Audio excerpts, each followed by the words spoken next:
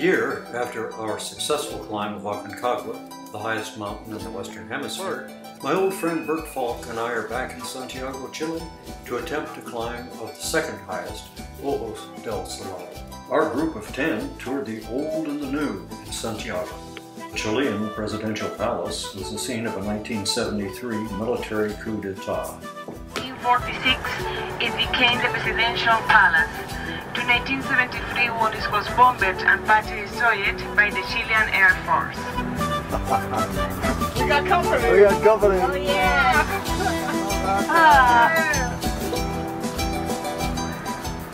At 7 the next morning, we boarded a bus for the 500-mile journey to the northern Chilean town of Copiapó. At a break along the way, we stopped to admire a flowering cactus. A bit later, we had an unscheduled stop. We've run out of gas.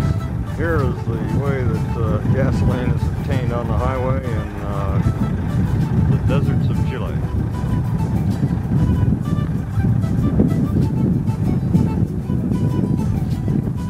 In the United States, nobody would stop. That's true. Uh-oh. Has it? All right, now we're gonna be underway here hopefully soon. I hope 5 gallons of this stuff is enough to get us into the next station. At last, we arrived at the beautiful town square in the mining town of Copiapó. Maybe I'll give a little perspective on the town.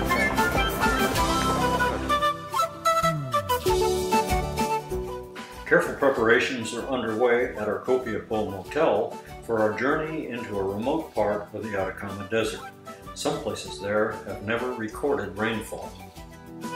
Now about almost 4 o'clock in the afternoon, 3:50, I finally got in the vehicle back that had all the gasoline in a barrel that we're going to use on the trip, and we're off and running.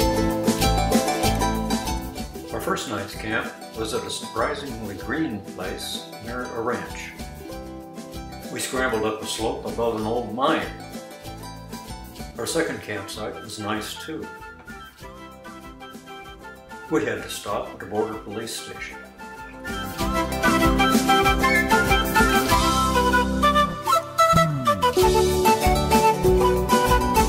Elevation of about 12,000 feet, and we're supposed to, I believe, surrender our passports here. This is interesting. This is probably very much like the Nazca figures.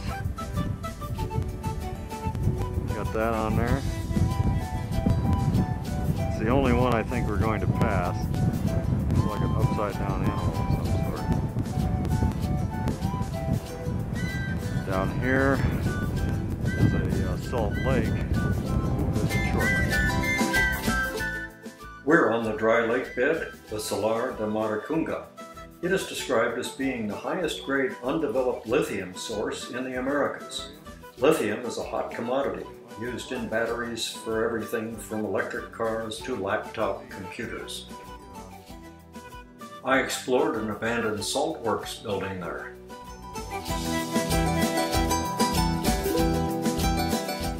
We stayed at the Lewis Murray Lodge, named in honor of a geologist killed in a helicopter crash on Ojos del Salado in 1984. The lodge is a gift to Chile from Anglo-American Mining, Murray's employer. Unfortunately, the lodge burned down a few years after our visit. Take a look around inside this hut. They just pull beer over and now and again. Like the dress, like the new one. The lodge had a nice view of Ojos del Salado through one of the windows. The next day, we hiked 9 miles to Laguna Verde.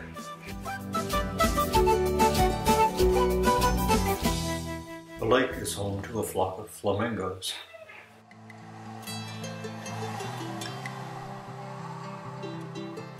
The elevation here is over 14,000 feet. Towering over us are some of the highest peaks in the Andes.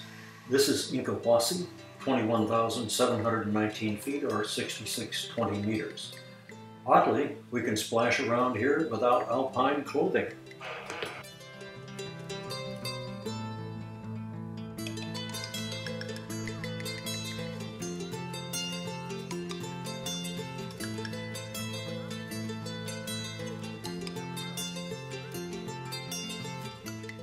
We find hot springs here, but it looks more inviting outside.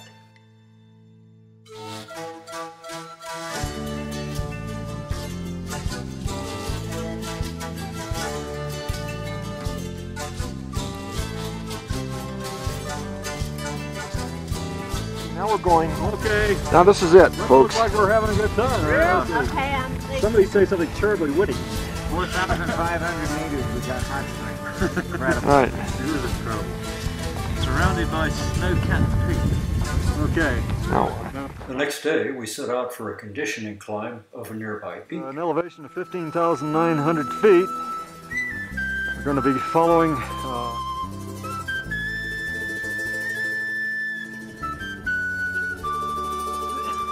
okay, we started at 15.9 and we're going to find out just what we've reached. All right, we're on the top of this. What is the peak again? Name the peak. This is Cerro Radioactivo. We read elevation of 19,125 feet. This is the warm-up peak.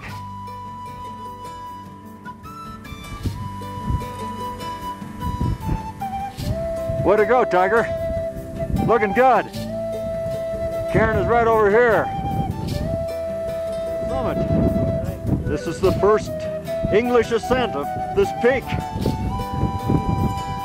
You have a first ascent, sir.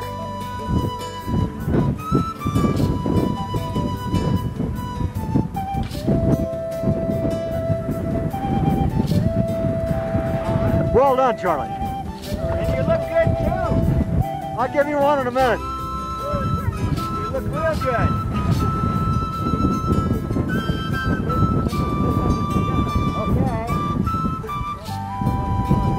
Okay. Good. Okay.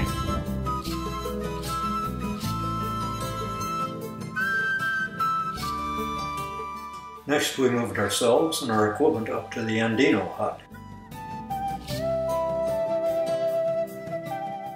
The following day, 7 of us climbed a peak to the northwest of Ojos del Salado.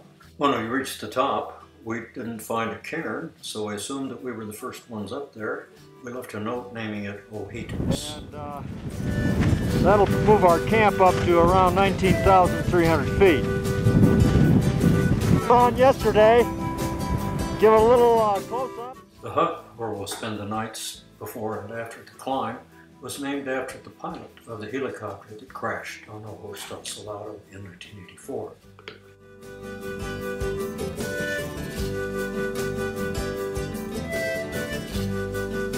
Amount of apprehension and anticipation.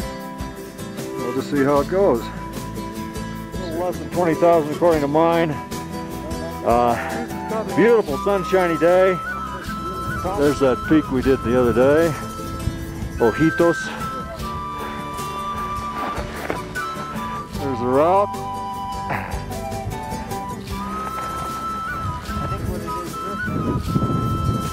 We did just return from the summit. We put 5 on that summit.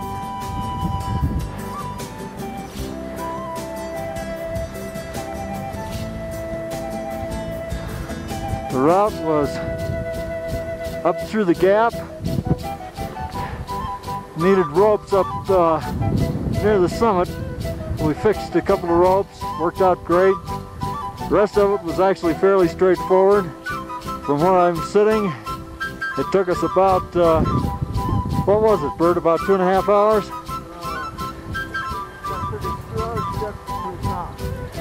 Okay, 2 hours to the top from here. So that's a real triumph, and it makes this whole trip a truly worthwhile venture.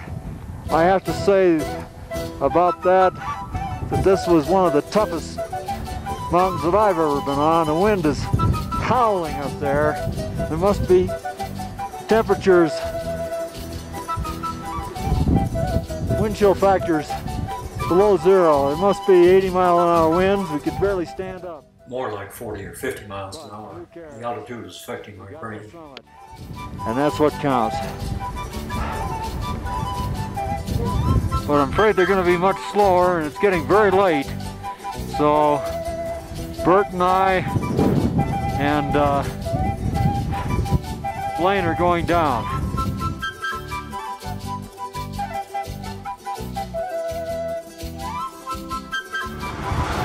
Going to be okay, we're about ready to depart for El Salvador. We took a break at a beautiful desert stream called La Ola. Show the restaurant?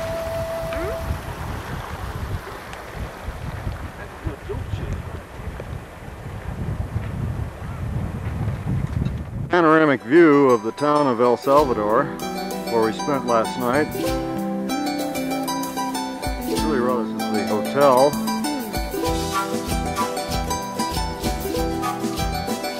Currently there are efforts to put a true mountain of luggage into a very small taxi. See how that works out.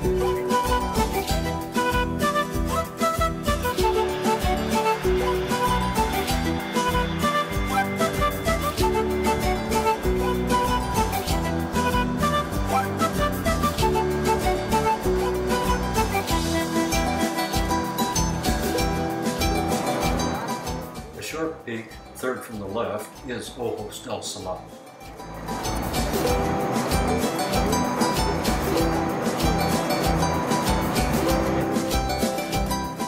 And this is the fine aerial view of Cerro Aconcagua.